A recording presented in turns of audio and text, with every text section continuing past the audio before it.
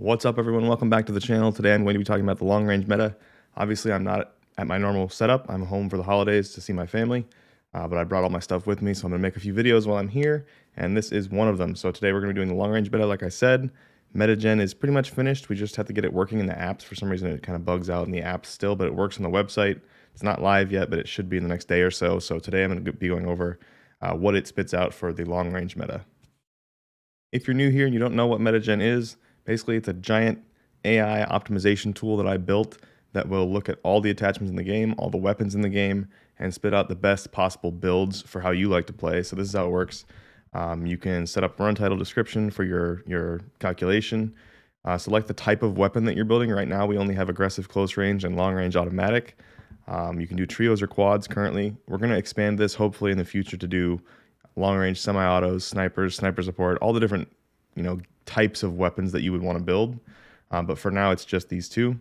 And then squad sizes also want to add solos and duos, but I've had a lot of trouble with getting that to work actually, so that's why it's not there yet. You can force weapon suppression, so that means that every build that it spits out will have a suppressor. It's still going to pick the best suppressor, but it just makes it so all your weapons are suppressed. So that is defaulted to on now, because in Warzone 3, it's much more necessary because you actually show up on the minimap again when you shoot an unsuppressed weapon. So suppression is very important now. Reserve a slot for optic. This is only a choice for close range. So if you reserve a slot for optic, it's going to basically just do builds with 4 attachments only and leave a slot open for the optic. You can turn that off if you want iron sight builds. Laser visibility, so this is the option for whether or not you care if your laser is visible in different scenarios. So some lasers turn on when you ADS, some lasers turn off when you ADS and are only visible when you're just running around in hip fire. So you can toggle these on and off, and it will basically block those from being spit out in the final results.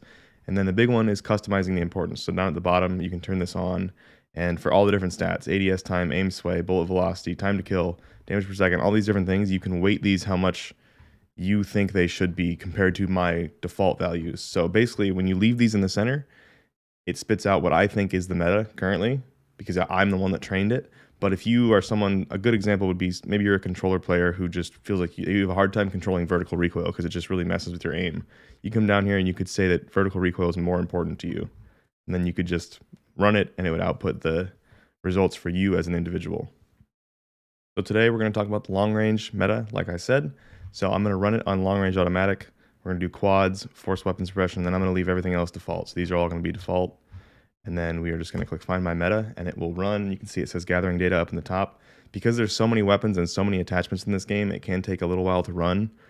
This is a huge calculation, but the output is really worth it. It gives you the best build for every weapon in the game for that type of that weapon type that you selected.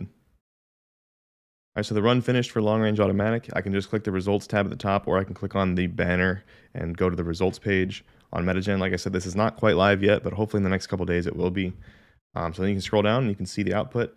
You can see DG58 LSW came out in first place with a score of 10. And I want to clarify that MetaGen's not perfect. I trained it, so it's manually set up to kind of output how I think. So the guns that it outputs are going to be kind of like what I believe are meta.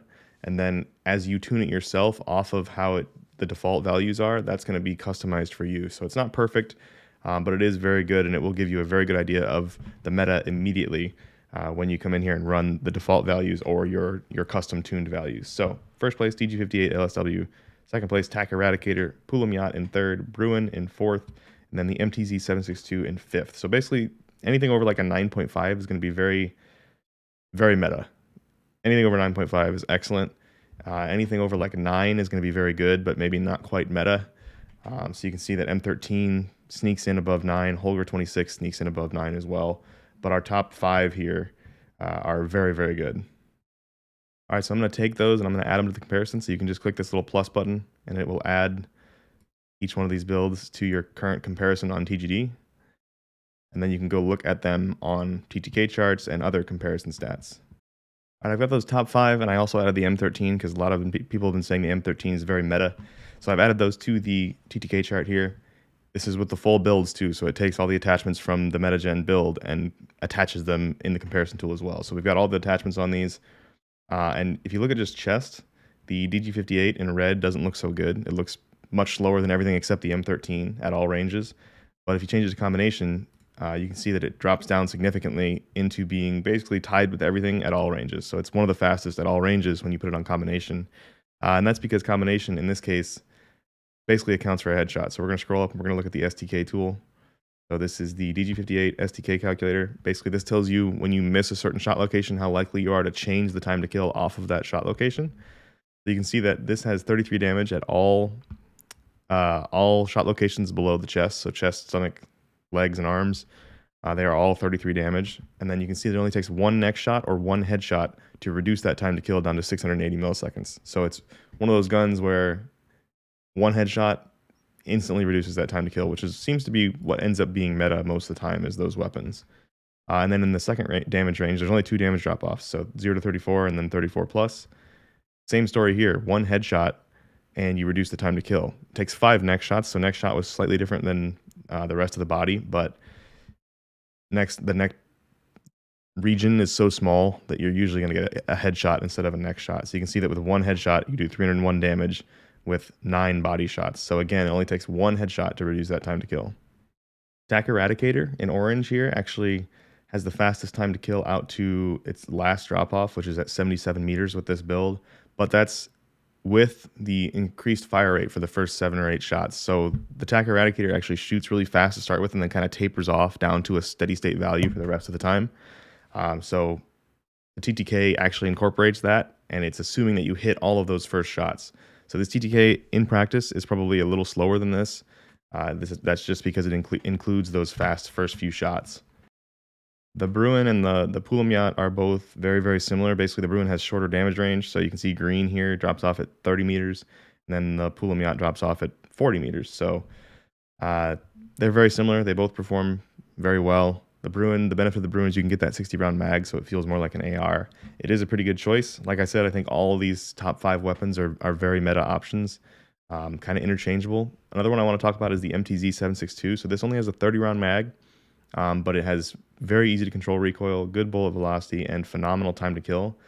It has the fastest time to kill from 43 up to 60 meters, which is an extremely important damage range. That's probably in Warzone, that's probably where a huge portion of the engagements happen for your long-range weapon. I'd say like 25 up to 60 is the biggest range for those engagements for long range. So I think that the MTZ-762 probably feels like it melts people in a lot of cases compared to these other weapons. The only thing that holds it back is that 30-round mag, but it has a pretty quick reload time, and I think that it could still be one of the absolute best, and obviously MetaGen agrees. I think it's a great weapon, even for trios and quads. A lot of people saying you can't use it in those because of the small mag. I don't really agree.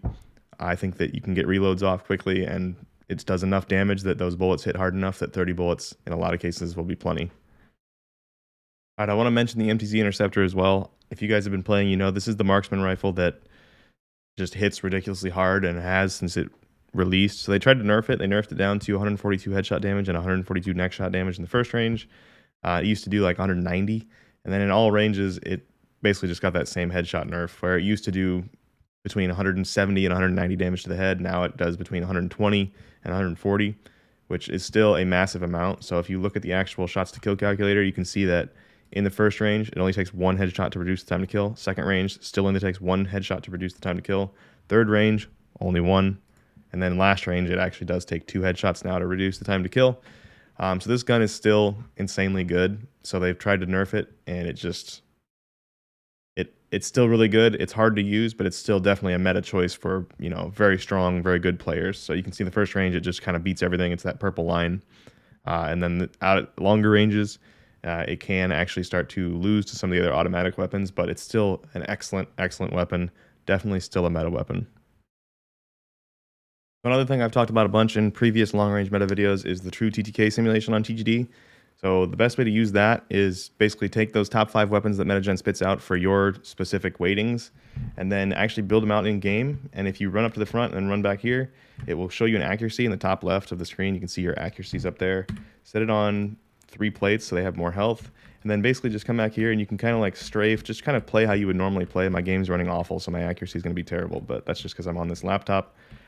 So basically just get your accuracy here.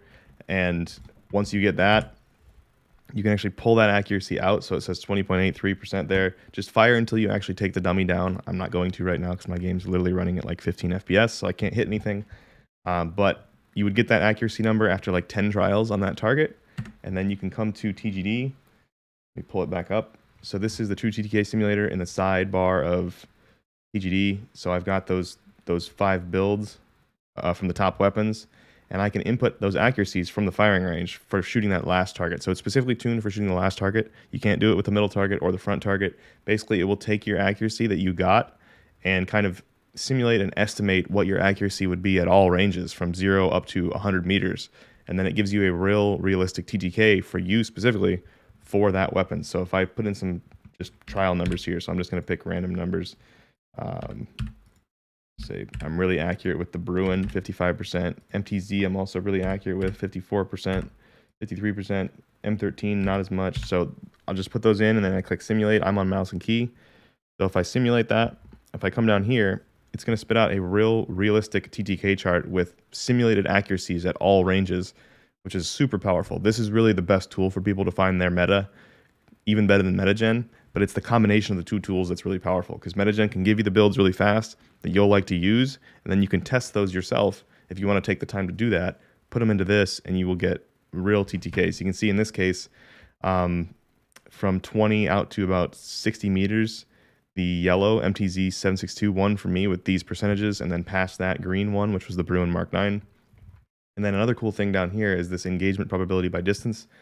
So this is basically weighting every point on that TTK chart by the value, the Y value on this chart, and then that will spit out just across that value what the best TTK is. So you can see the weighted TTKs using this weighting system.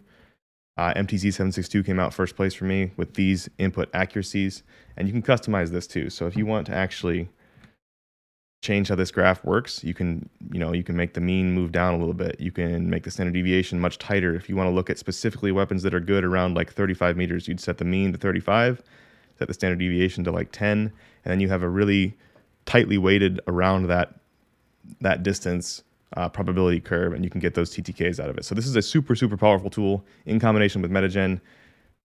This really just does what the point of TGD is, which is find your meta. That's our new slogan. That is the whole point of the website. You don't want to just find somebody else's meta that made a YouTube video. You want to find what's best for you, find your meta, and that's what the combination of these two tools can really do for you. All right, everyone. Well, obviously you can see the top builds here, so I don't really need to go over that. I'm sure the people that just wanted builds and just wanted to leave the video after the builds have already done that. But if you're still here, I appreciate you. MetaGen, like I said, is not quite released yet. Hopefully in the next day or two. The reason it's not is just because it wasn't working on apps. It's working fine on the website, but we had to pull it back down because it's not working on the apps yet. And also, if you don't know, we have apps. So iOS, Android native apps are available now for TGD. MetaGen should be out soon. Everything else is already released. Direct subscriptions are always the best way to support all of this work that we put into this. I mean, I've spent literal hundreds of hours already since the game released, testing the damage values and getting all this live on TGD. Yeah, subscriptions are always the best way to directly support. But I appreciate you guys. Thanks for watching, and I'll see you in the next one.